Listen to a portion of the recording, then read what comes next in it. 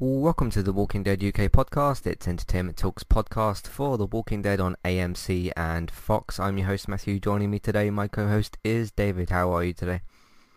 I'm very well, thanks. Good, good. We're here today to talk about Season 10, Episode 15, the penultimate episode for the season and the temporary finale, I suppose. Season 10, Episode 15, The Tower. What did you think of this temporary finale episode until we get another one? I really liked it. I thought it worked very well. You got a bit more of Princess. It actually works all right as a finale, like, you know, a temporary finale episode. Because, I mean, in previous seasons, it would have served reasonably well as the finale. Because, I mean, it leaves things on a reasonable, on a cliffhanger.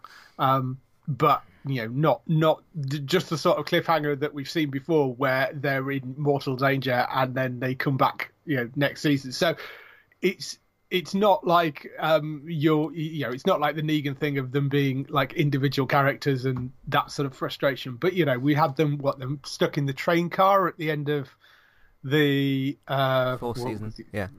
Was it fourth or fifth? Yeah, okay. Yeah. So stuck in the train car at the end of that season. It's very much that sort of ending, so it actually kind of works. I know we're going to come back for a finale anyway, and I'm very excited to see whether that. Have you seen? They ran a little clip. There's been a clip floating around of sort of an extended look at the I saw finale that, yeah. episode. You've seen that? Okay, yeah. So we could talk a bit about that. But yeah, that looks really good as well. But yeah, overall, I thought this was a really solid episode. Yeah, no, I agree. This was a really, really solid one. And it's interesting when I kind of look at this season and think, like, we haven't had that many setup episodes, if you think about it. Like, this is a setup episode for the Horde, finally, which we knew was, like, around in different places. Obviously, Alpha had moved it a few times, and this was Beta kind of taking control of that Horde and being the, well, not the Alpha, because you can't call him the Alpha, otherwise he'll threaten to kill you. Yes.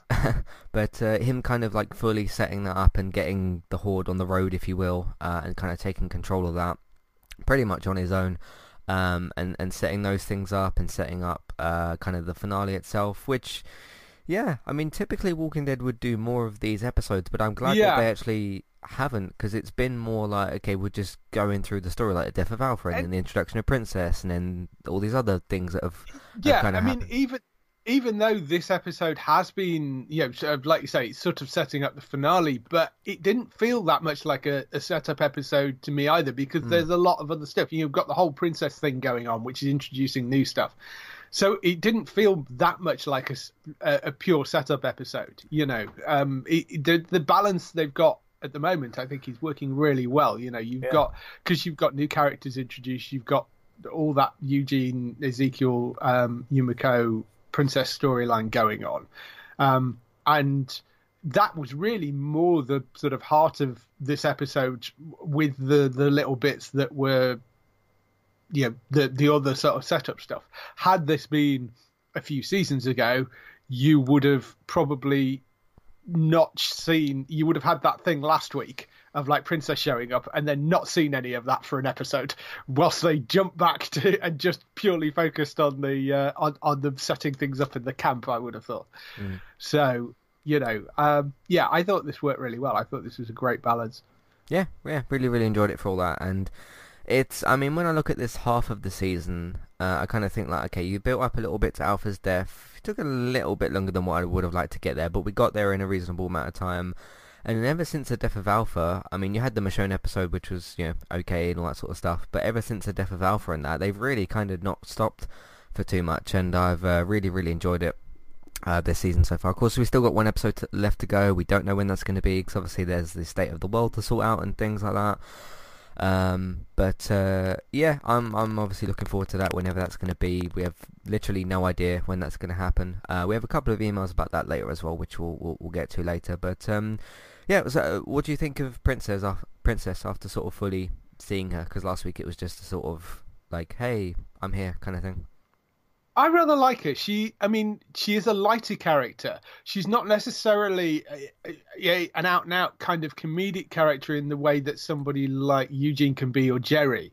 You know, she's kind of quirky and funny, but there is a dark side to it as well. Yeah. In that, you know, she's kind of been on her own for so long, and she's gone a little bit crazy. And it's a really, really nicely played. Paola Lazaro, who plays the character, I think is doing a really solid job with it. I mean, I don't know the comic book character obviously, but I know she was a character for the books. But yeah, I think she did a really solid job of sort of balancing that, because that is a character that potentially could come off as very, very annoying.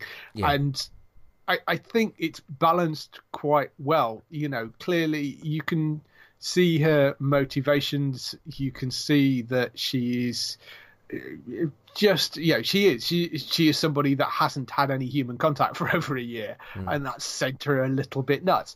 But I think she's quite lovable, and I really enjoyed that portrayal. I thought that was quite nice and well put together, and I'm interested to see more of it. Walking Dead gets quite dark. It needs some lighter stuff in there, and I think she's a good way of sort of introducing that without it being like out and out comedy. You know, so I think it's quite a good balance. Yeah, this is a character I've been waiting for like a couple of years or whatever to show up. Obviously, I knew when roughly she would come in. I didn't expect exactly like last episode or this episode for her to show up. But she did. She's really, really great so far. She's one of my favorite comic book characters, to be honest, from Walking Dead, of course. The actress is doing a really, really great job of her. She seems to be really happy with the responses that she's been getting, which have been pretty positive. There's been, a couple of people that said, oh, she's a bit loud and obnoxious and all that, and you can understand that to a certain degree. You know, she is a bit sort of loud and kind of and whatever, but that's her character. In a way, I mean, people were kind of saying the same thing about Negan when he came in. It's like, oh, he's like ruining the show. He's too sort of loud and bossy. She's like a different type of that sort of character in a way. Because I remember when she first came into the book and everyone was like, oh, Robert Kirkman's just doing a female Negan. I was like, she's not really a female Negan in a way. She's a loud female character, and obviously Negan is a loud male character, but they're not really similar in really that many ways. No. I Negan, certainly when he was first introduced, I think less so now, but for when he was first introduced was, well, we've had this discussion about whether he was basically trying to do the right thing for his group, and because they'd been murdered. Yeah, and he was funny and he was loud, but it's a very different sort of type of humor, I think. And yes, I mean, Princess is kind of quirky and loud, but there is a kind of, it is more quirkiness that brings the comedy. And yes, she is quite loud, but I think I'm very interested. I mean, that's going to be fascinating to see Negan and Princess on screen together to see how they get on. Because I think Negan will really take to her, just because she's kind of really strange and off the wall. I think Negan will rather have fun with that. But it's, I can sort of see why some people are comparing them, but they are very different types of characters. So I am looking forward to seeing more of her, and I really like the sort of there is another character that can bring some lightness in a slightly different way to the show. Yeah, this episode's also got a couple of comic book character sort of changes and twists. Obviously, we don't have Michonne, so like I said last week, we don't have the Michonne Princess conversations. That's more Ezekiel and Princess this time. So instead of Michonne, Ezekiel's basically taken that place. Also, the scenes later on when we get Alden and Aaron surrounded by Whisperers, that is, I think, in a slightly different time for the scene, because Michonne is at some point there is a bit where Michonne and Aaron get surrounded by by Whisperers, sorry, and Walkers, I suppose, as well, because they're mixed in with the crowd. So they kind of changed that a bit as well, but I think both of those work pretty well. So, but yeah, Michonne's interesting when in this Whisper story arc, because in the book she's very, very she doesn't do anything specific, but she's very, very present throughout like the whole thing. And they've basically changed Right. it so they've kept Ezekiel around. Obviously, he skipped his death. He could die later on, of course, but he's skipped his death. He's in that scene with Princess, and then instead of Michonne and Aaron being surrounded by walkers, it's Aaron, who of course is still alive, and Alden. Obviously, they've got their Yeah. little thing that they're doing. So yeah, just a couple of little changes, and those are remixes that I'm fine with. So Yeah, I think think. I mean, this is, as you said, I don't know the book, but yeah. certainly none of it stood out as people being in the wrong place or anything like that. And I think it actually works rather well having King Ezekiel meet Princess.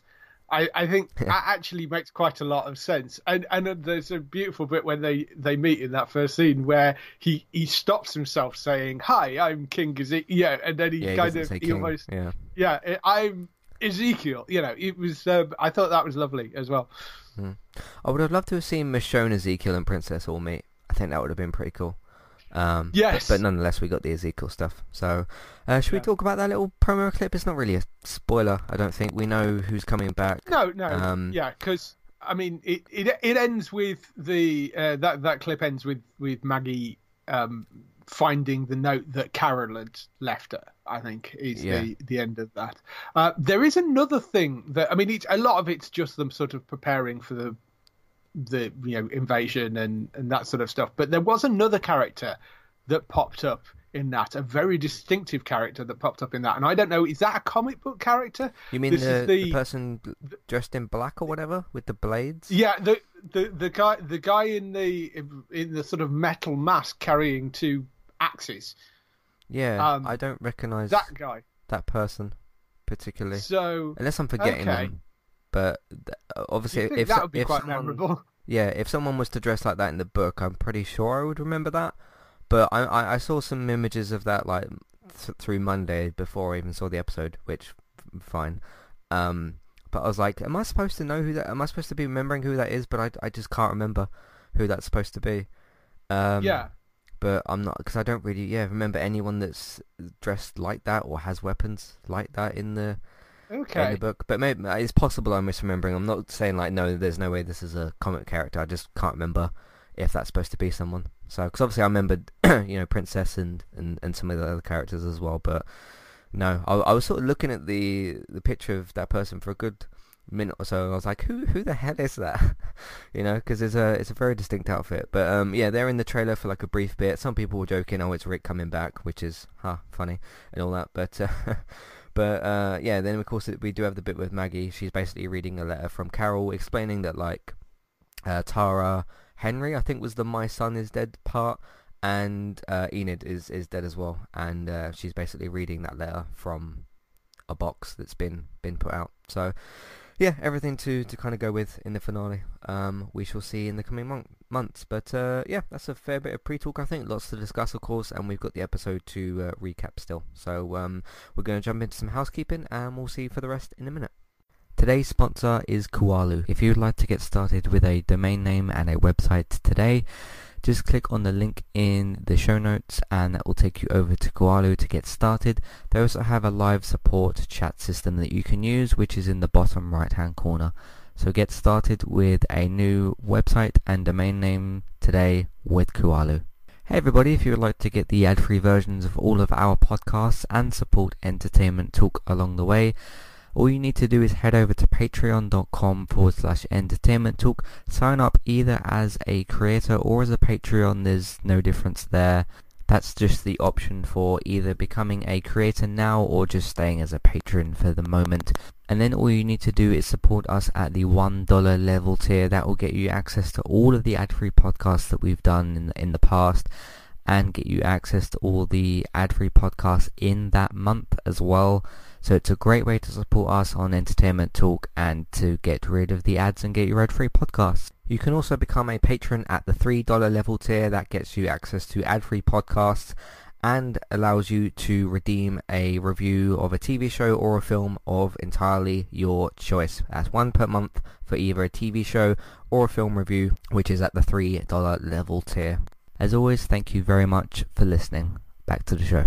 Alright, recently on Entertainment Talk, I did do a United Cast podcast, not for the games of course, because that's obviously suspended at the moment because of obvious reasons, but I just did a podcast talking about like what's next with football. Of course you've got sort of quarter of a season or roughly that amount sort of left. You've got about 10 games, there's still like 4 different competitions going, and discuss like, okay, should Liverpool be given the title, but if they're given it, what happens to everybody else, promotions, relegations, qualifications, all those sorts of things, not just for the English league but for Spanish, German, Italian, etc, etc.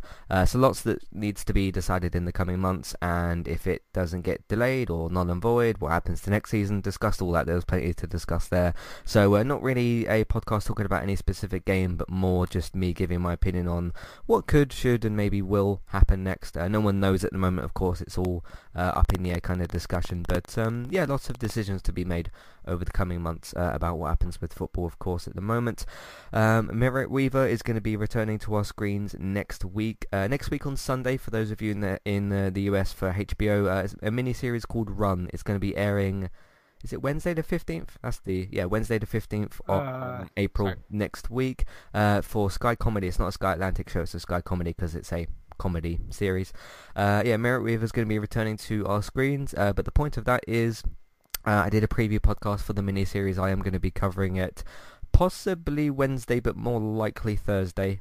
So put the day down as Thursday for me covering those episodes, but possibly Wednesday, depending on how our sort of Wednesdays go. Obviously they're kind of busy at the moment, but yeah, it should be a fun series, and I'm very much looking forward to having Merritt Weaver back on the screen, and Phoebe Waller-Bridge. She's in the series as well, of course, from Fleabag, yes, and all those sorts of shows. She's a recurring character. Yeah, she's a recurring character. I think she wrote it. She exec produced it, but it's from the production company she has with her writing partner. So it's the people that were behind Killing Eve, yes, and Fleabag, and so it's those guys and Merritt Weaver. It should be something very, very special. It should be a really, really solid show. So yeah, looking forward to that. If you want to find the podcast, it's of course on the main Entertainment Talk feed, and because it's a mini-series, I'm not going to be making a full iTunes feed thing for it, so it will be on the Entertainment Talk TV feed. So just search for Entertainment Talk or look for it on the website, and you should be able to find that. Let's Play Sundays, 2 episodes this week, for reasons I'll explain in a minute. Number 35 is for Dreams. That's just me browsing Dreams again, seeing what people have made and all that sort of thing, so that was pretty fun. Let's Play Sundays episode for Resident Evil 3, so if you would like to see me take on the Nemesis for the first ever time, because I'd never played Resident Evil 3 before, nothing like that. This was from the demo, but basically the point of it is watching me react and try to deal with Nemesis for the first ever time, so you can watch me attempt to do that. So that's this week's Let's Play Sunday episode, so there's 2 of those. Speaking of Resident Evil 3, because it was so short, I managed to review it on the Sunday. I did give it a skip rating, unfortunately, but I explained different reasons as to why. It's a good game and that sort of thing, and yeah, spoiler free section at the start and all that sort of thing, so you can still go and listen to it if you want to do that. But yeah, that's Resident Evil 3, of course, from Capcom. Gaming Talk last week, we did a bonus special episode, episode 200 part 2. Basically me and Barry just chatting about video games. We had a bunch of different video games listed down and we just wanted to chat about them. Some of them were the Final Fantasy VII remake, which is out in 2 days. The Last of Us part 2, which an hour after I posted it got delayed, so that was great.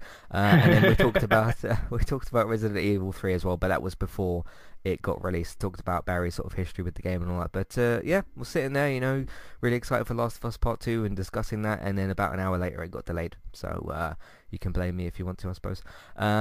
Becoming Soul for Better Call Saul last week, Season 5 Episode 7. Tomorrow we'll be covering Season 5 Episode 8. There is 10 episodes for the season, so there's 3 more left for this season, so you can check that out as well. Zoe's podcast playlist for Zoe's Extraordinary Playlist did a podcast watch along or listen along for up to season 1 episode 5. Really fun show so far. If you're in the UK and you want to watch that and you want to have some fun, because we all want to do that right now, All 4 is your go-to for that. It's free, so you can watch the show for free with adverts. If you're in the US, it's on NBC and probably Hulu or something like that as well, but you can catch that show as well. The actual news episode for Gaming Talk last week that we did, we talked about Sam Fisher. He's being added to a terrible Ghost Recon game, so that's exciting.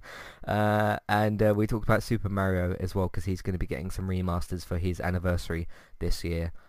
for the Switch, and we also talked about Bethesda dropping out of E3, so we talked about that as well. Westworld last week for Season 3 Episode 3, later we'll be covering Season 3 Episode 4, so look out for that, and that is what we've been doing on entertainmenttalk.org and on podcast platforms. Princess introduces herself to Eugene, Ezekiel and Yumiko, but as they're trying to figure out her unique personality, a group of walkers appear. Before they can stop her, Princess uses her LMG, I think that is, machine gun to put down the walkers, which frightens the horses, and they run away. Princess apologizes a lot and knows where they can get transports, some wheels, I think she says, or something like that. Yes. They start walking across the city, but the group and trio find Princess directions to be erratic. At one point they walk through a live minefield, so this is really going great, where they find the remains of their horses, and Eugene later realizes they could have taken a much quicker route.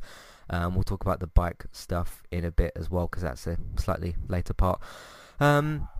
She's trying to like impress these guys, and obviously she's like, I can deal with the walkers, and pulls out her LMG, one of the noisiest guns you could probably think of. Shoots the walkers, and that's great, but you've basically caused the horses to run off, which annoys everyone. So I like how, because you've got different personalities here. You've got Eugene, you've got Ezekiel. Yumiko's like probably the most unsure here, I think. But it's interesting to see them trying to sort of work her out, and for me, as someone who's obviously read the books, to see this come to life in live action form was cool as well. So I mean, I love the introduction at the end of last week. I think this is a good continuation of that, and her actions actually make quite a lot of sense, because she's like an excited puppy and trying to impress them. And she's like, oh, walkers, I could take these out. I'm not thinking about the fact that it might scare the horses, because she's been on her own for a year and hasn't, so she's got no she's just sort of overexcited about the whole thing, and wouldn't even think about the fact that it might scare horses, because she probably hasn't seen a horse in years. So, it sort of all makes perfect sense, and I think it's a nice sort of introduction, and it gives you a nice bit of her sort of character, of how, I mean, it is possible at that point you could look at it and go, well, maybe she's playing them, maybe this is a really elaborate sort of way of playing them, of playing this sort of ditzy character, but in actual fact she's an evil genius. But it doesn't come across like that. It does come across as somebody that's just very excited to meet new people, because she hasn't seen people in so long. So I really like the way that opens, and then the walk through the minefield, again, it's another sort of screw up, and then the reveal at the end of they could have actually walked around, and she'd taken the long way because of the fact that she wanted to spend more time with them. All comes back to this fact that she's been on her own for so long, and she just wants to kind of make friends. And it's sort of, I mean, it's annoying and dumb, but it's kind of adorable as well. So it's very, very well played. As I say, it's a very difficult character to play, I think, because it could come across as extremely annoying. And Paola, I think her name is Paola Lazaro, who is playing Princess, I think did a superb job with that. The other thing I rather like was, as I mentioned earlier, the intro where Ezekiel sort of stumbles over introducing himself as King, rather than before just saying I'm Ezekiel. I thought that was a nice little touch as well. I'll tell you one thing I liked about this that doesn't always work, but it did here. When they're going through, when they're meeting and they're chatting and that, there's no threat. Obviously, there's a few walkers there, but you never really saw them as a threat.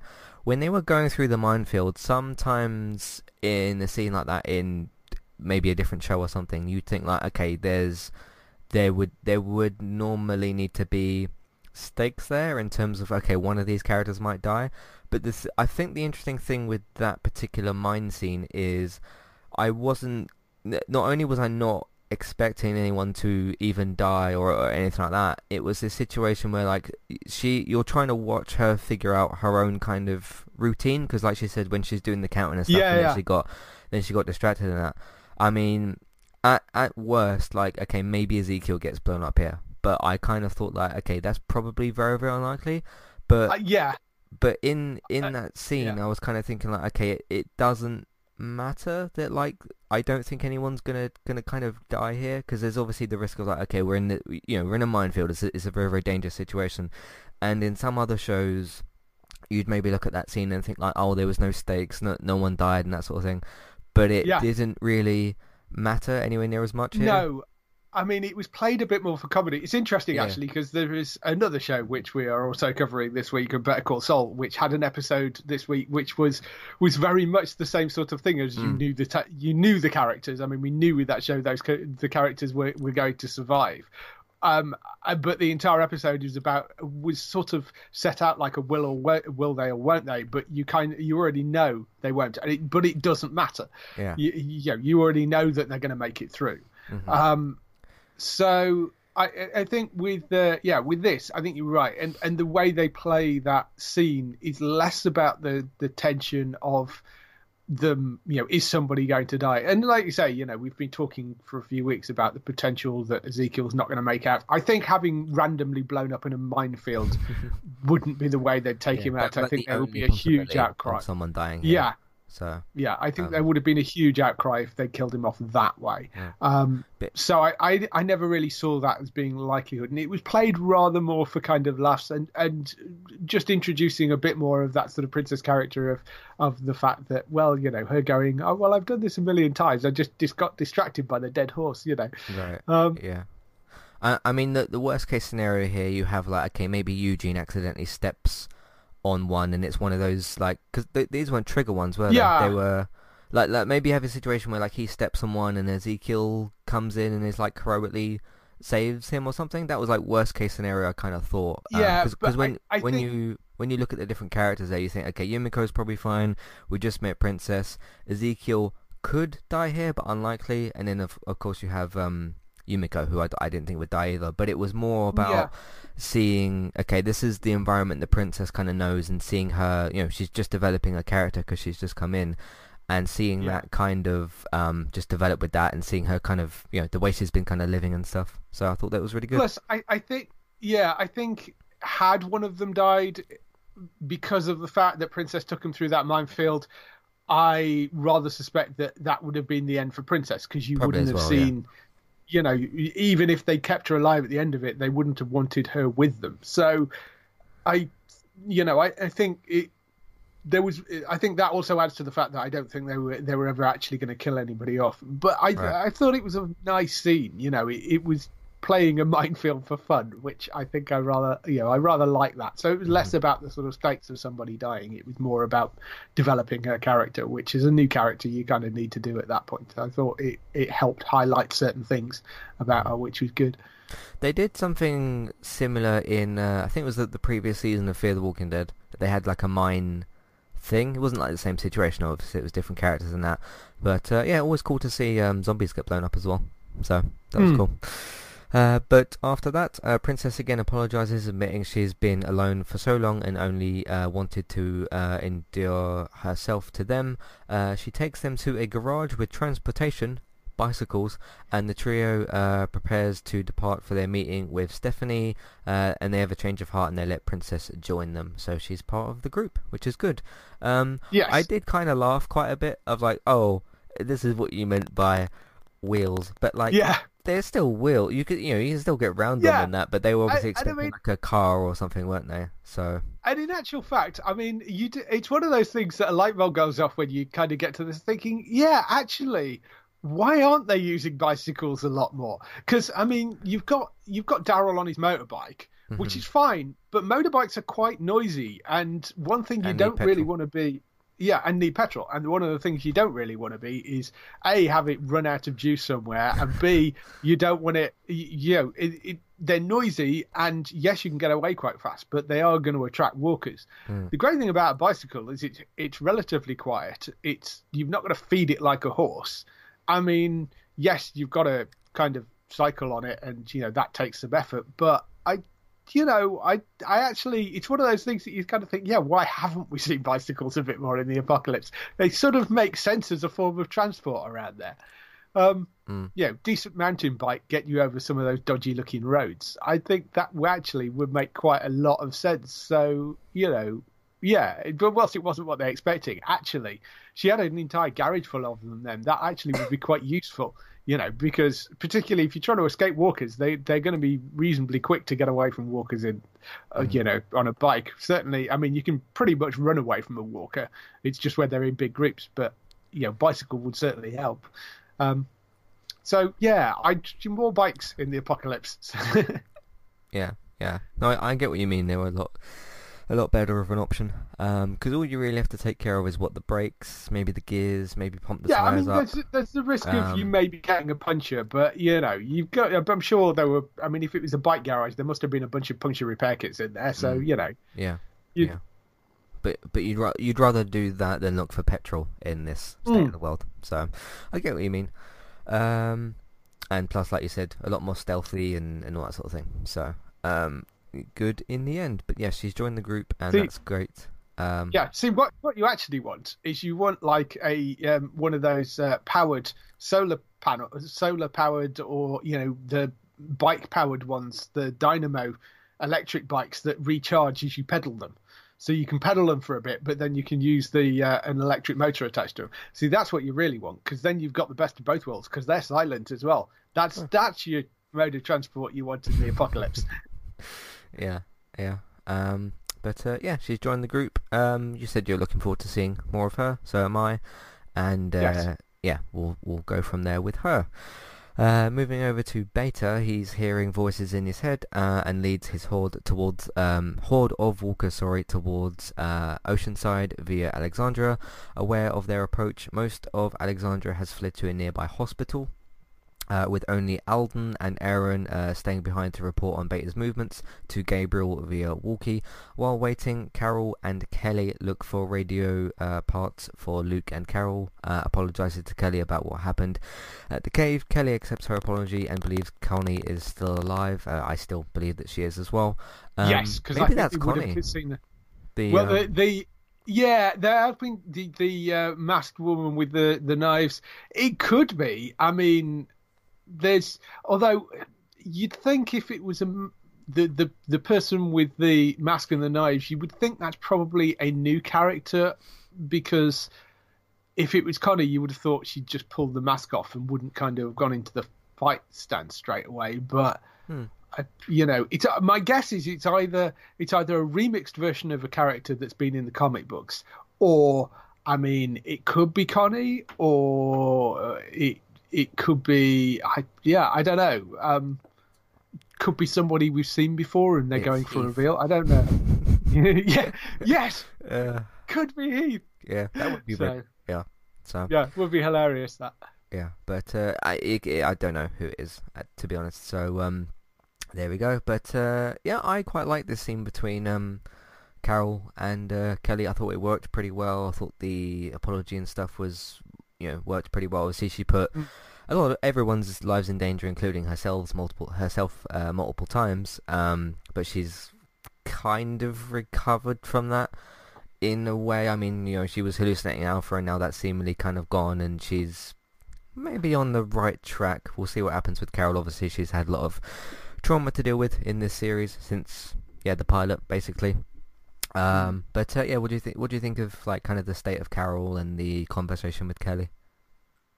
Yeah, I thought Carol's going through a lot at the moment. I mean, mainly of her own making more than anything else. I mean, but I thought the conversation between the pair of them was quite nice and quite sweet, and the fact that Kelly accepts the apology. There is a beautiful bit actually in that where Kelly is talking about her deafness being a superpower. Right. Yeah. Because that is actually something that has been put in specifically because Angel Theory is playing that character, and this is something that Angel Theory has said in real life, because she had the experience of losing her hearing, and she talks about her deafness being a superpower as well. So it's actually something that sort of comes directly from Angel rather than, and they've written it into Kelly, but it fits and it works as well. For as well as working for Angel in real life, it works for Kelly as a character. So I thought that was quite lovely that they worked that in. It was a really nice conversation between the pair of them, and I think it was something that needed to happen because Carol obviously feels terrible about what happened in the cave, and I mean, I'm with you. I definitely think Connie's still alive because I think otherwise we would have seen her die. I mean, it's very, very rare that you get somebody killed off on screen, never to see them again. I mean, that's why we've always talked about Heath, because Heath just vanished. And yeah, we never saw him in any kind of danger, really. Yeah, we never saw him die. We never saw him in any danger. He just disappeared. And I mean, we know why he disappeared because he went off to do 24. But we never saw him disappear, on screen, and we never saw a dead body. And usually the rule is in something like this: if you don't see a dead body, they're not dead. Or if they are, you usually within the next episode or two, we see them as a walker. Like with Mary, recent example. So yeah. I mean, that usually was the same episode, but yeah.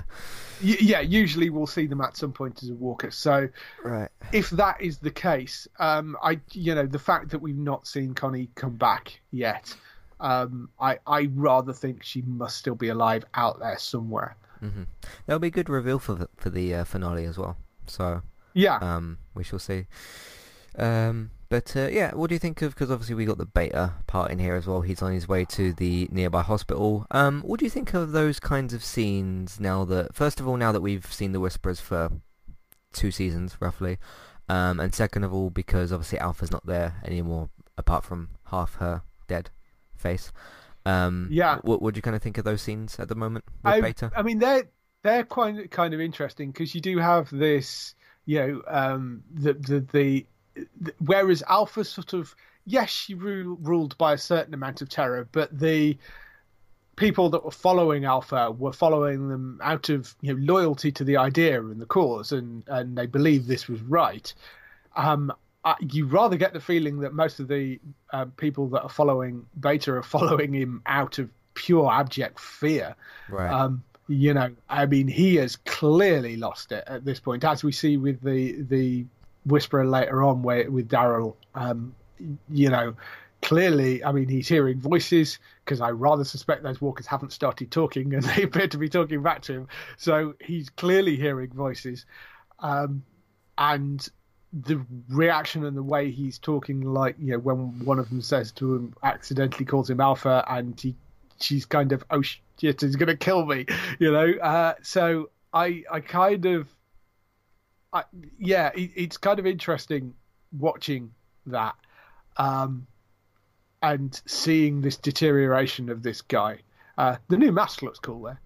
Yeah, it looks alright. Yeah, it's like stapled together or something, isn't it? Or it's apparently the Greg Nicotero and Ryan worked on a few variations of the mask together. The one they settled on apparently is sewn together with guitar string. That's how he sewed the 2 bits together, which I think is a lovely touch. It's a really nice touch, given, because it's the type of thing that would have been around in that room that he found himself in. Yeah, well, he smashed one up, didn't he? So yeah, and he smashed one up. So yeah, exactly. So I thought that was a really lovely touch. That's what they ended up using. Right. But yeah, and the new mask looks good. I think it's great. I mean, a question for Beta would kind of be, okay, if I've still got because he is the leader, but he's not allowing people to call him the Alpha, and obviously if you refer to him as the Alpha, it's like offensive, and he will turn around and kill you no matter who you are. Yes. The question kind of to him would be, okay, so when you refer to the Alpha in any sort of way and the Alpha's dead, like what's up with that? I mean, I know you're not, obviously he's not going to answer that sort of question sanely, because like you said, he has kind of lost it and that sort of thing. I wouldn't imagine if one of the Whisperers asked him, like, okay, who do we refer to as kind of the Alpha? Because like she's literally not, like, the Alpha is no longer a person they can turn around to and call Alpha, and even though he's the leader of the group, he still wants to be called Beta, because obviously we see the woman make the mistake Yeah. of calling him that. But when he from now in the future refers to the Alpha, or someone in the group does, what is that? Is that just like some sort of? Is she like a spirit in the group now, or some sort of? Well, I thing mean, like that? I think Alpha. I would say that in Beta's head, the fact that he took half of Alpha's face, and so she's sort of almost living on within him. But so he is sort of carrying her spirit, I guess. But he himself is still Beta. So she is sort of alive in him, I think, is probably the way he would see it. Therefore, she is still alive and not dead. And he is still Beta, but he is sort of somehow communicating with her. I'm guessing that's some of the voices that are in his head. Yeah. So, yeah, I mean, I rather think it's probably the mask that's the thing that's sort of whispering to him. So, yeah, that I think is why he gets upset about it, because as far as he's concerned, she's still alive. So, right. And he hasn't taken that position. He's still the Beta. So. Yeah, he's still Beta. He's still being guided by the voice. So, I think that's why it upsets him so much, and that's why he's like, no, she's still here, and anybody that says otherwise is going to die. Right. So without any hesitation. That's the way. Yeah, that's the way I read it anyway. Okay. But moving on from that, Negan tries to apologize to Lydia for killing Alpha, of course, because she was her mother, even though she wasn't really her mother. In the end, Lydia emotionally struggles with both her anger towards Negan for the act, but also letting out her hatred of Alpha, and the two hug. Judith travels with... pause there for a second. Yeah, there's a slightly earlier scene as well where like there's a cat or something, and Lydia's petting the cat or whatever, and Negan goes over and talks to her for the first time. So you get kind of a mini setup, and then obviously this payoff later on.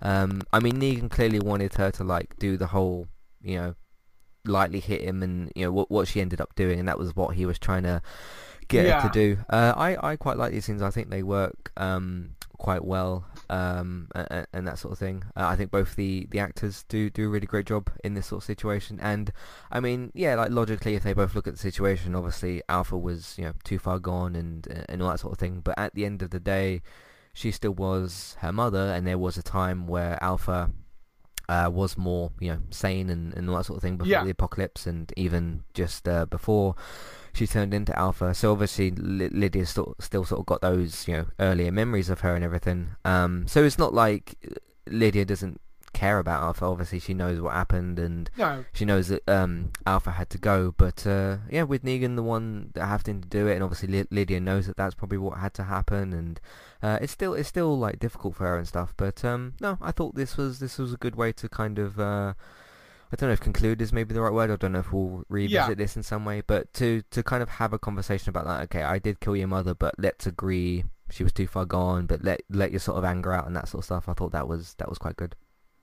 Yeah, so. I really like this scene. I mean, Negan's becoming the interesting thing about Negan is he's very protective of all of the children. And the one thing that he can't abide is the violence towards kids, and which makes sense if the Negan's background as a teacher, which sort of we know from the comic books. That may change for the TV show, but that certainly seems to be the background that they're playing on, and so it sort of makes sense that he has this affinity for looking after and making sure the kids are okay, and particularly with Lydia, and obviously he feels very responsible for killing her mother, but they all know that was the way it had to go, and even Lydia, I think, understands that. But then, she does have this conflicting feeling because it was her mother. So, it was a really interesting scene. This, and Negan's sort of taken over a de facto father role of Lydia, and this is something you're seeing with Judith and Daryl as well. Because there's nobody else directly around to look after her, although Daryl does talk about that with Judith later. But yeah, it's interesting. You are sort of seeing these relationships form between the sort of these father figures or mother figures to the younger characters as well, which is quite nice. And I thought that was a lovely little scene between the pair of them. Hmm.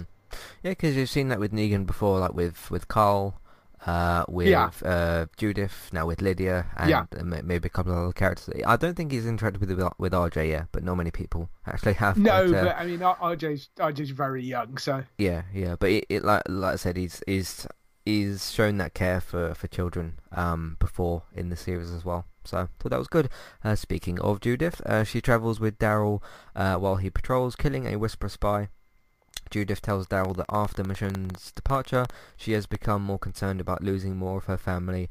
Daryl can't promise he will never, or he sort of does promise he won't leave, but assures Judith she has a larger family than just him.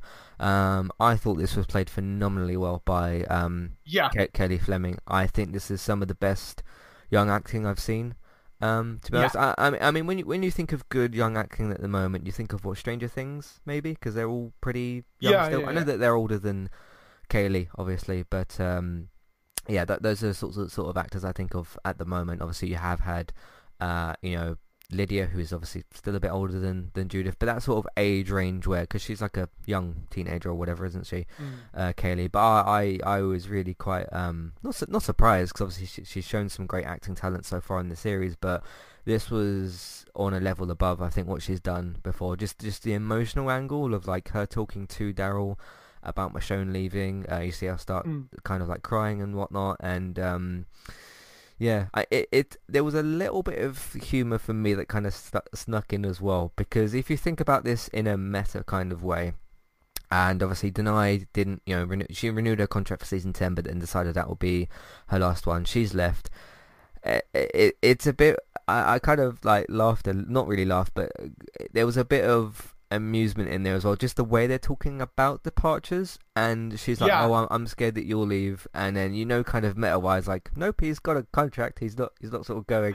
It didn't like ruin an emotional scene for me. The emotion in the scene still worked really well, but I thought there was a little bit of meta in there about like, oh, my mum's gone, maybe you're gonna go, and it's like, no, I've got a contract, I'm not kind of thing. But still thought it was great. Yeah, no, I which also works with, well, I can't promise I'll never leave, but, but yes, I know exactly what you're saying. I mean, we seem to praise Kaylee Fleming every week, but she is just phenomenal. She's 13 years old. She puts in a phenomenal performance every single time she's on screen, but I thought this was particularly strong between her and Norman. Just really nice, well played. With Judith kind of doing the thing where you can see her, she kind of half tells the truth about her mother as well, about the fact that Michonne has gone off somewhere on a mission, but doesn't mention the fact that she's gone after Rick, because she knows that Daryl was Rick's best friend and doesn't want him to leg it as well, because she's worried that if she tells Daryl that that's what Michonne is going to do, he'll disappear as well. So she sort of tells a half-truth there. And you can see, it's upsetting her as well, this idea that everybody might be leaving, and I thought Daryl, just the scenes between the two of them, I thought was so beautifully played, and his response was very honest. The thing about, well, I can't say I'll never leave, but you do. Everybody here will do everything to look after you. Yeah, and it's not like she can't look after herself. Mm-hmm. Yeah. So but, I thought this was, like I said, an even bigger step above what she's already done in the show, and it's great to have her on the show. So, because sometimes it's very difficult to get like child or young actors to do a good job. I've seen some pretty bad examples in the past, but I think this is really something quite good. So that was great as well. But just a little kind of meta thing about like, I'm not leaving, I've got a contract. But what do you think? What do you think about the whole Whisperer spy stuff? I thought that was okay. Yeah, I mean that was a sort of interesting thing, because I mean you've got the whole actual action sequence behind, or the sequence behind that of Daryl taking Judith along, and then and agreeing to take her, and then you've got them coming across this spy, and she's kind of horrified about the fact that, or she's kind of upset by the fact that he kills her when he probably didn't need to, although arguably he did. I mean, it's an interesting one, that, because they were in, and he sort of goes, well, she was going to die anyway, so but she was saying, basically going, dude's gone crazy, I'm getting out of here. I was out of here kind of scouting, but I don't want to go back to Beta because he's gone nuts. So, she was kind of saying that, but then you don't know whether she's actually telling the truth or just saying that to try and get out of it. So, and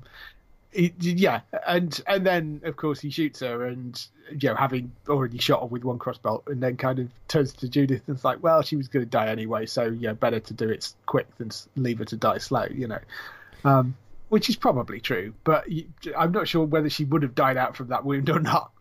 I don't know. I mean, there's the other part as well where, like, Judith sort of says to Daryl about, okay, what about if that was you who'd, like, died in some ditch or something? And that is an interesting point, obviously. Can you imagine if, like, one of the major characters died that way and just got sort of, because people don't really know where that is. There's lots of different areas in the woods, and it's a pretty big place and that, and you could just end up being some sort of lost dead body in the woods. But I do kind of like as well the way with that specifically, Daryl kind of gruntily dismisses that, because that is Daryl in a way. Like he sort of doesn't want to have that conversation, that specific part of the conversation with Judith, and I thought that was fairly good. So because I mean they've both got points. Daryl sort of saying, okay, she's a whisperer, she probably would have died, but then Judith making the argument about, like, okay, what about if that was you and you'd been left in a ditch and stuff. But so they both got good points. And I mean it is a point of like, well, they're not going to invite this person back, are they? Because not after all the other problems they've had with whisperers, they wouldn't do that. So I mean, either you leave them out to die, in which case that risks them getting up and going back to the group and saying, hey, they're all over here, or it's tricky. So I kind of get. I think had I been in his position, I would probably have gone down the same route, I would have thought. Yep.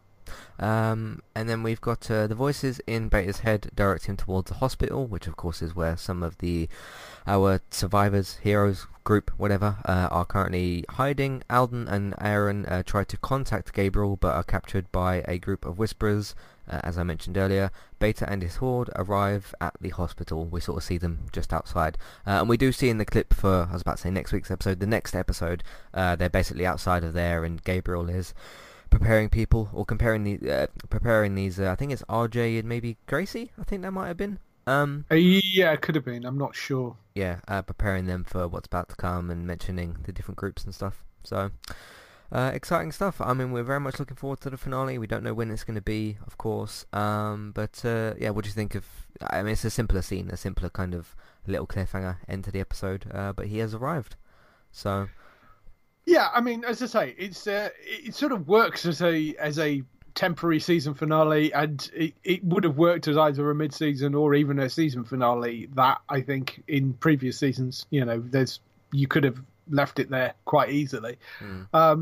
So I'm kind of intrigued to see what they're going to do for the actual finale. Presumably, we're going to get some resolution to them invading that hospital. In terms of the Whisperer War in the book, I know it was a lot longer in the book. Is this hospital stuff in there? I don't remember a hospital per se. There is, how can I say this without kind of spoiling things? There is obviously they do fight the Horde at a point, because obviously the Horde is still in the book and that, and we still get the most of the same stuff. I don't remember a specific hospital, but I do remember a big, I don't want to say exactly where it is because that might even give certain things away or whatever, but there is a big fight with the Horde, and that basically concludes the Whisperer arc, so they should be able to conclude it with the next episode. Okay, so yeah, so we are probably looking at them ending the Whisperer War, which would make sense. Not Because to put it I into think, season 11, yeah. yeah, I think at this point, I mean, it felt like that was probably going to the end of it, because I think at this point, I'm not entirely sure you could drag this on for, because the most you could do is probably drag it on for another half season, and I think that would drag it out quite a lot, doing that, because he's already kind of gone after them once, and it's, what are you going to do after that? This looks very much like a kind of final stand set up. We've already got them setting up what we assume is going to be the next thing, which is this the Eugene thing with him meeting the other group. Yeah, they're already setting that up. So I think we're kind of at a point now where I think it would, I was assuming that the war will probably end in the next episode. I just wondered whether that was, what you think based on the book knowledge. Yeah, I mean that would make sense. Presumably, I mean there is a bit in that, an ominous bit in that clip saying we're not going to all make it through this, which I think is obvious. We're probably going to lose some characters next week. No, not next week, when it comes back. We are probably going to lose some characters in that finale. I don't know exactly who. I was just about to ask you, do you have any death predictions? No, I mean, it's tricky because, I've said numerous times Ezekiel seems like a possibility, but then he's not with that group. And as I said before, the two things I see happening with Ezekiel is they meet the other group and they cure him, or he somehow gets killed. But the fact that he's now away and seemingly in safety because he's not with the rest being attacked, I'm not sure. Maybe they do save him. Maybe this other group manages to save him. But so I don't know. I mean, Gabriel's the other major character. I'm hoping Aaron stays around. Alden, maybe you could probably lose. The what's the other guy? The music teacher guy. Luke, maybe. I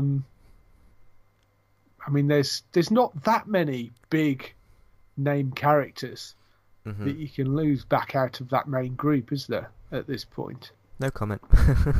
I'm trying to think who is actually still in that sort of main character group that is still there that I think you could potentially lose. I mean, Jerry's there, but I don't want to lose Jerry. Connie, we haven't seen. So I don't know.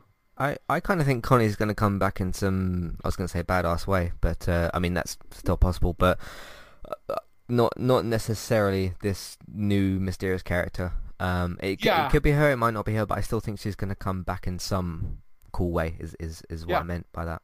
So I mean, it would be interesting if that character was Maggie, but it seems a bit out of character for Maggie. Maybe no, I don't know. Like, because the clip that we see, it seems like it's a different person because we see her and this new character in the same thing. So yeah. So I don't know. And it won't be Dwight because he's on Fear, because he's not gonna come back. So. I mean, Morgan will be the other one. I mean, I know he's been on Fear. I don't know. I haven't watched Fear, so I don't know whether he's still alive on Fear or whether he's still around. But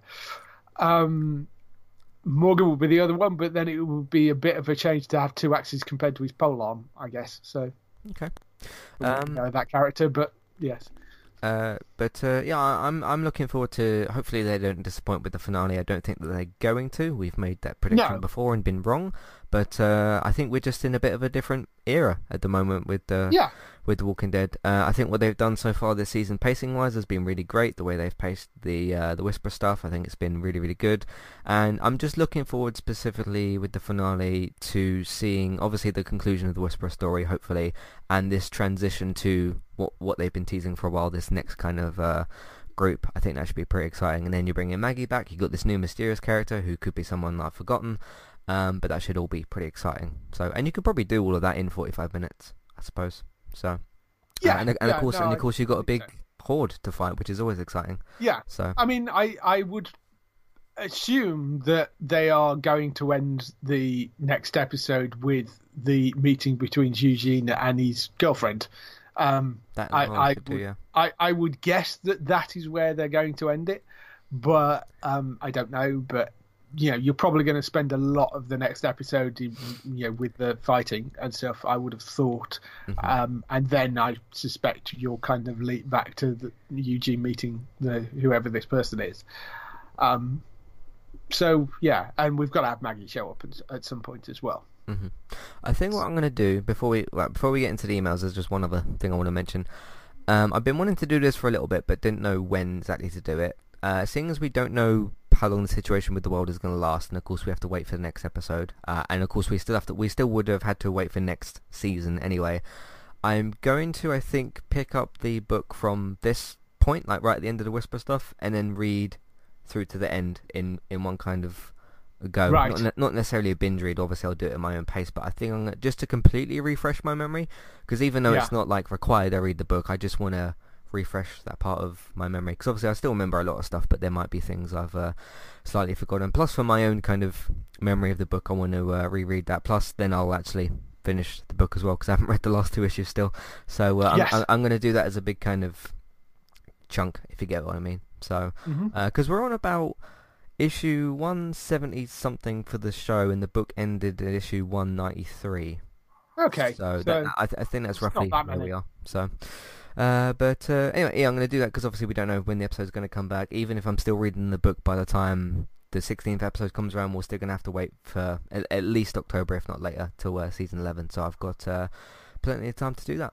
So that's what I'm going to do as well. But let's get into some emails. We have plenty of other cool things to discuss. Of course, if you want to send in, we still have 1 episode of course left. You can still send in feedback for that podcast as well, and for next season and stuff, or just to get in contact with Entertainment Talk. Matthew at entertainmenttalk.org, Twitter eTalkUK.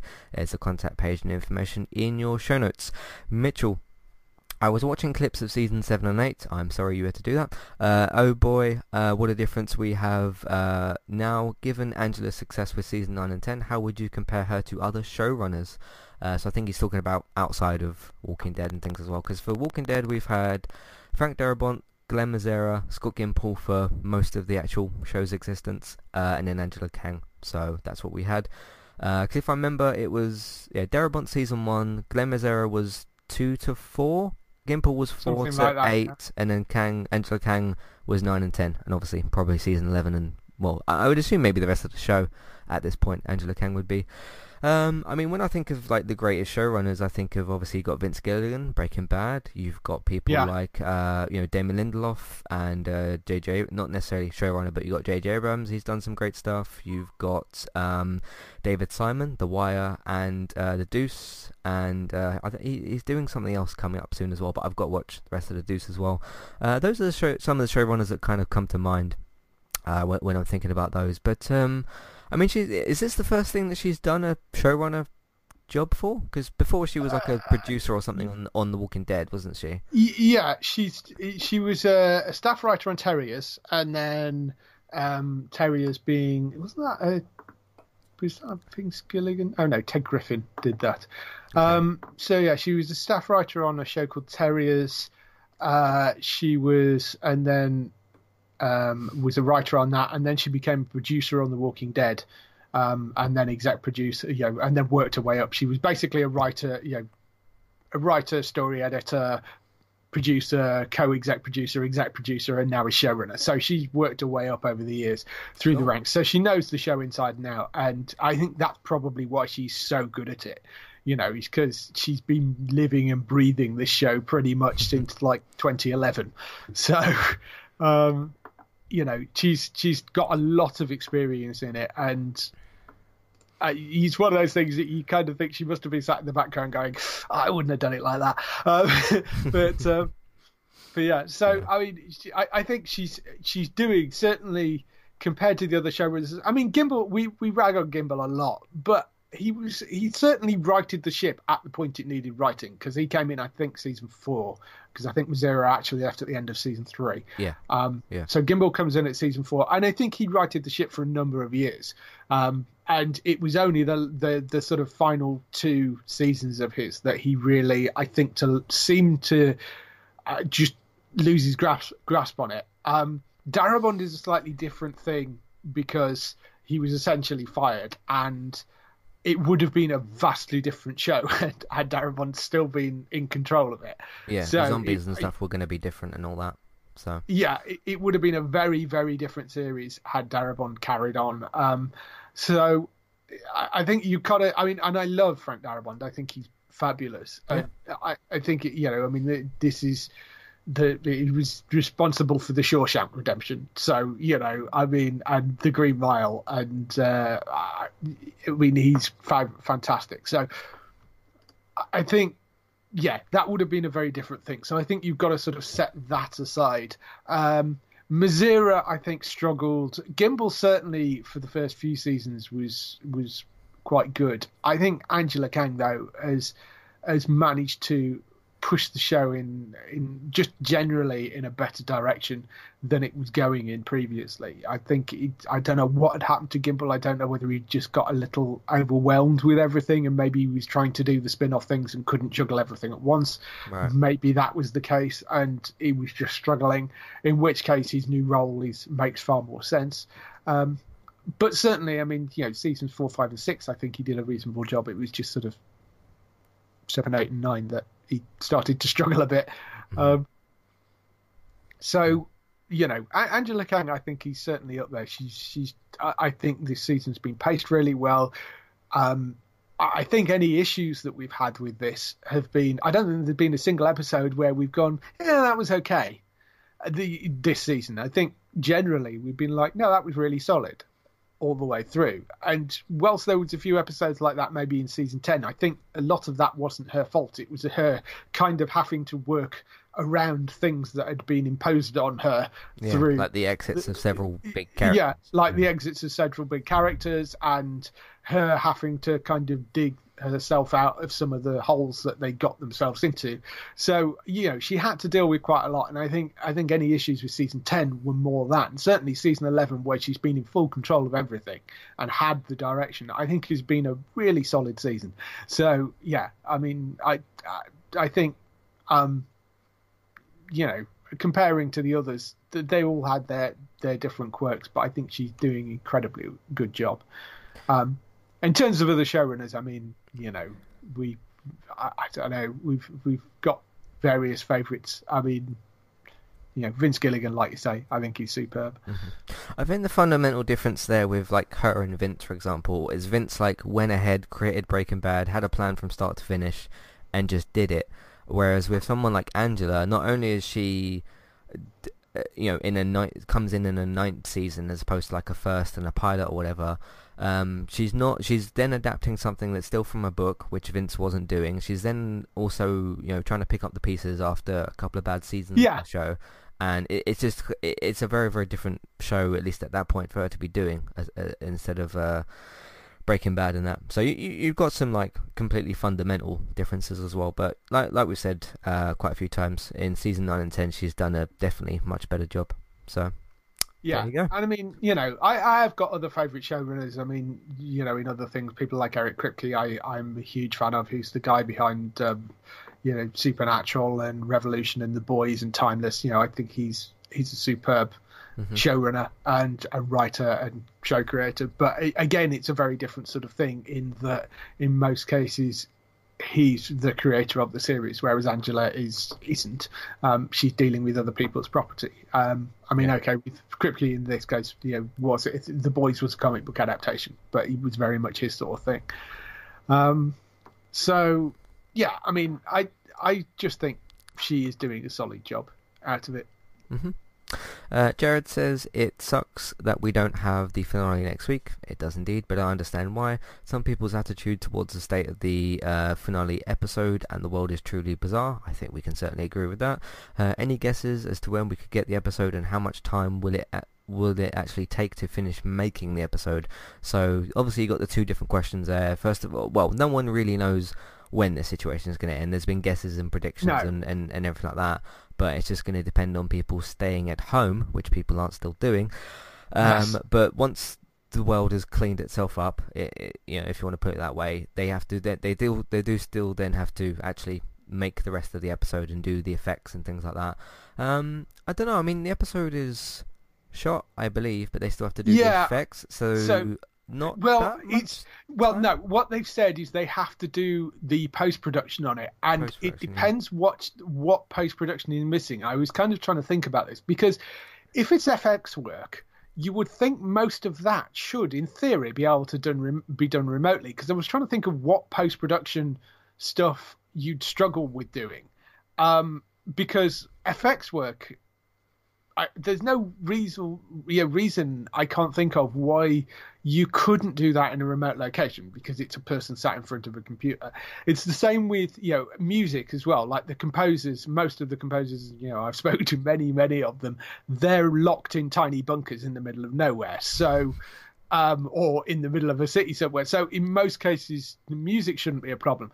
The bits that I think may be an issue is what they call ADR, which is re-recording voice lines, which that may be tricky to do because you need to have somebody there recording it, and you need to have a system set up for them to be able to kind of do that. Usually you do that in a studio environment. It may be possible to do that remotely, but that may be a little more tricky.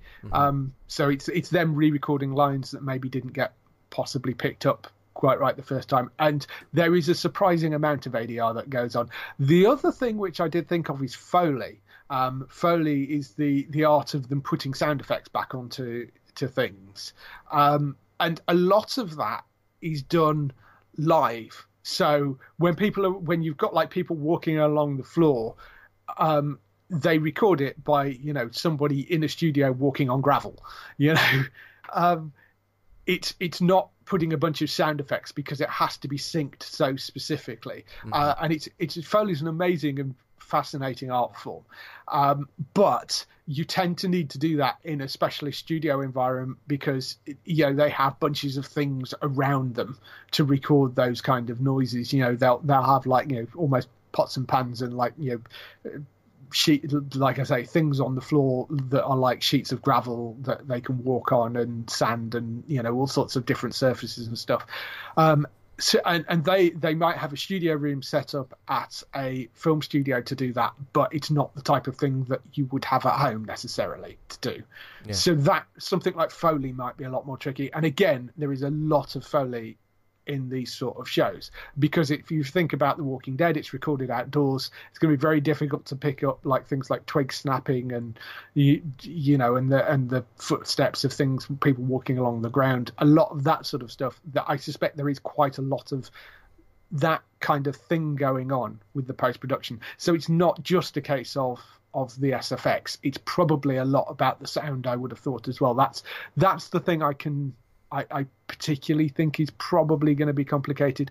Plus, it may be that there are close-up pickup shots and things like that they haven't done. It maybe they've got some key things that are missing, that maybe they were planning on doing, and maybe that falls into post-production. You know, maybe close-ups of, I don't know, somebody's hand loading a gun, or there may be little things like that they need to add in, and they weren't recorded, and maybe they're part of post-production. Although I would have thought that would be part of principal photography, but it might not be. It might be classed as post-production.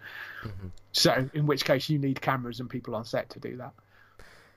Yeah, given what you've just kind of explained in that about like certain different close-ups and other things like that, given what I know happens in the Whisperer battle, obviously things might be different, remixed, etc.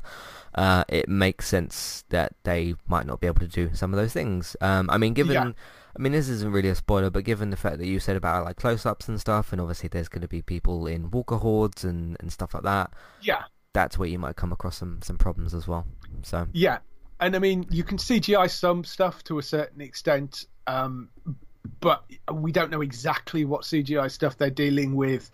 And yes, you probably can do some of that remotely, but it is trickier to do it remotely because everybody's got to have remote access into things, and they will probably have libraries of stuff which will be on servers in one location, and you need to be able to dive into that, and maybe they weren't as set up as they should have been for doing stuff like that. I suspect the FX stuff is less of an issue than maybe some of the sound stuff. Mm-hmm.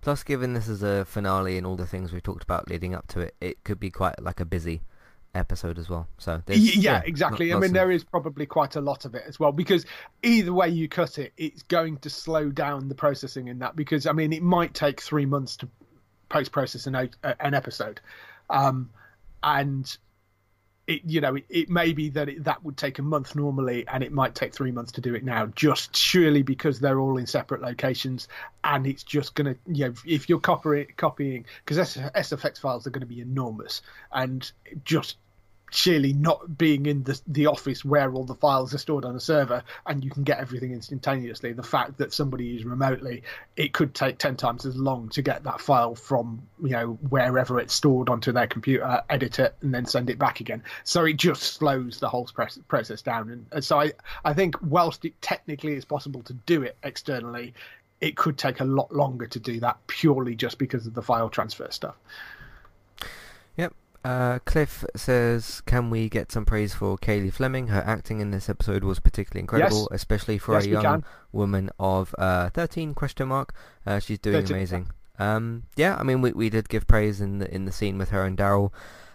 She's done just incredible so far, even outside of that scene, everything that we've seen with her already, the emotional stuff with Michonne, and obviously chat she's had with Negan, and even things like killing walkers and stuff, which she's done not a ton of, but like enough for a young character to be doing. Of course, she was, well, Chandler was going on 18 as he was doing some of that stuff. Obviously we saw some of that when Carl was a bit younger, but obviously for a young woman of her age, she's doing really, really great stuff on the show. So I mean, we gave her, she's gonna be we gave her a lot of phenomenal praise in that scene, so she's doing some good stuff. Can't wait to see more of her, and obviously we have another episode to go and at least another season, so we shall see. But really good stuff from her so far. Ian says, seeing as we have some time between now and the finale, of course we don't know how much time, any predictions, ? How closely could this episode line up to the comics, ? I mean, I'm not going to do death predictions, because obviously I might get things accidentally right or whatever, I don't know, but because like I said, when I was asking you kind of early for death predictions, I just said no comment, so so I mean, the same stuff might not happen, it might, but I don't want to step on those toes. So I mean, how closely could this episode line up to the comics? It's going in a direction where it's lining up pretty similar to the comics. You have the Walker Horde, you've got the Aaron and Alden instead of Michonne thing being trapped by the Whisperers, you've got Princess who's been introduced.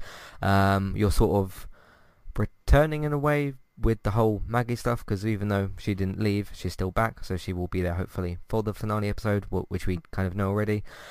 So you've got a lot of pieces in place for this puzzle, I suppose, to line it up the same way. Of course, it doesn't have to be exactly the same, but in terms of Ian asking here, how closely could it line up to the comics? It's looking pretty close to it, I would say. I mean, sure, you got certain characters missing, and obviously certain characters that aren't in the book that are here now, Alden, Daryl, etc. Those sorts of characters, but no, I really like what they set up in this episode for the finale, comic-wise. Maggie returning, possibly, showing this new group, Princess being introduced, the Walker Horde, and some other stuff, which I won't get into as well. But you have set up some pretty good stuff. Of course, you can't really answer that question, per se. But any other predictions? No. I mean, you went through death predictions and stuff. But yeah, I'm liking what they're doing in terms of lining up. Even just the finale itself, I think is looking pretty good. So, anything else you want to add to that? I mean, I think it's difficult for me to predict deaths. Like I say, it's Ezekiel's the only one that really sticks out to me as somebody that would kind of been pointed at as this person might not return, which could be a misdirect. quite easily. You know, as I say, the other possibility is he makes it to the community and they fix him. You know, and we had that sort of goodbye thing, which seems pretty final between like Jerry and Ezekiel. But again, I'm not entirely convinced that is going to be a final thing. I will riot if they kill Jerry, because I love that character, and I love Cooper as well. He's amazing, and I think I would be sorry to see Aaron go, although he is the guy that puts himself into fairly precarious situations. Gabriel, you could possibly lose. He seems like the most prominent figure, you know, out of that group that's there, other than Carol, but you know, and Daryl. But we kind of know they're probably safe. Yeah, I don't see either of them going anywhere. You've got Rosita's still there, I guess. Yeah. And again, I don't know which way that will go. I mean, you could lose Negan, but I think that would be a real tragedy as well. Yeah, I don't think he's going to go necessarily. So we will just have to wait and see, of course. We will be back at some point with the Walking Dead UK podcast. Of course, we're doing a bunch of other stuff as well on Entertainment Talk, so don't forget about that stuff. Of course, we're covering some other stuff. Run starts next week. Star Trek Discovery comes back for Season 3 soon. There was a teaser trailer kind of thing a few weeks ago, or a week ago, or whatever, so that should be soon. I'm going to be covering that, of course. But yeah, in the meantime, everything is, of course, on entertainmenttalk.org. If you of course want to know if, when and where these things come back or what happens with them, David's got you covered for TV and film news, geektown.co.uk. You can find that in weekly podcast format on Tuesdays on geektown.co.uk, and of course on podcast platforms. If you just search for Geektown, you should be able to find it on there, so listen to it on either of those places. Of course, check the website for other news and bits and pieces, and for the online Comic-Con thing that you're doing. What was it again? We've got Geektown's Online Con, which is a Comic Con we've got running up on the website. So it's got a gaming section where you can go and look at a bunch of indie games, and we've got reviews with our lovely Bex. She is up on there having done reviews and interviews and stuff with people in the indie comic and indie gaming world. So there's a bunch of indie comic stuff on there.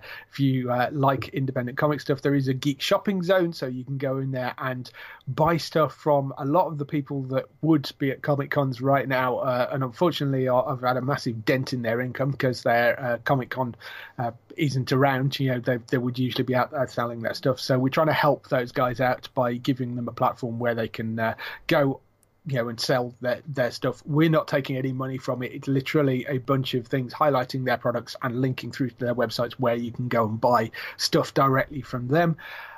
There is a bunch of guest panels up on there from previous Comic Cons, so we've got some hilarious panels up on there. Some of my favourites are up on there, and there's a bunch of them on our YouTube channel as well. And there's a bunch of cosplay photos. If you're into cosplay and you've been to a recent Comic Con, either in MCM or Wales, we've got a bunch of photos up on there from that as well.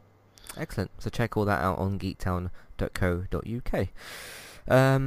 Yeah, we don't know when we'll be back for the finale. We'll let you know, of course. I'm sure AMC will definitely tell us as well, and you'll probably know for social media and all that sort of stuff when the episode is back. I'm not even going to try and guess when the episode's going to be, because we could be here all day doing that.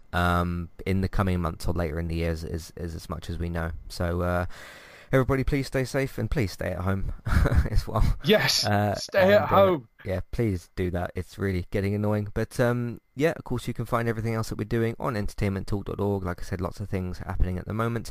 If you want to support the podcast, support Entertainment Talk, we are on Patreon. Please check out the $1 and $3 level tiers for review options and ad-free podcast options.